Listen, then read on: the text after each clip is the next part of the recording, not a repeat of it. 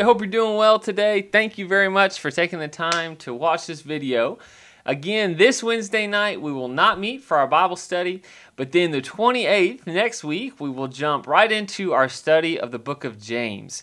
And what I want to do with this study is to help your student kind of see the process behind an expositional study of a book of the Bible. And so I'm going to give them various study tools, suggested them different techniques, but then also encourage them of things to avoid as they go through a passage. An expositional study is not just something that preachers do, but it's something we should all do as believers as we study God's Word. And so it's a good perspective of looking at God's Word that way. And I picked James. James is a good book for this, I believe, because there are some simpler passages in James where it seems to make sense right offhand. But then there's some passages in James that are challenging, that are difficult. And so we'll work through those, whether they're simple or more difficult, and see, again, what the Lord is saying through Scripture, not necessarily what we want or think it says.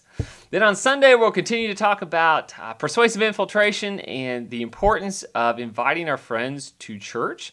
And as we look toward Easter, that'll be what this is leading up to, inviting our friends to church on Easter, which is an exciting time. Again, for our First Bible folks, we have these little invites printed up, so feel free to grab some of these at church on Sunday, or let me know if you need some. I'll be able to get you some. And again, this is just an easy tool to say, hey, let me invite you to church, and that can remind them of their invite.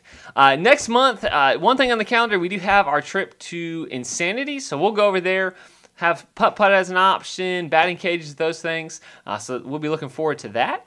And then camp as well. I know we have several signed up already, but continue to let me know if your student would like to go to camp. Hey, hope you have a great day. Stay safe, and we'll see you soon.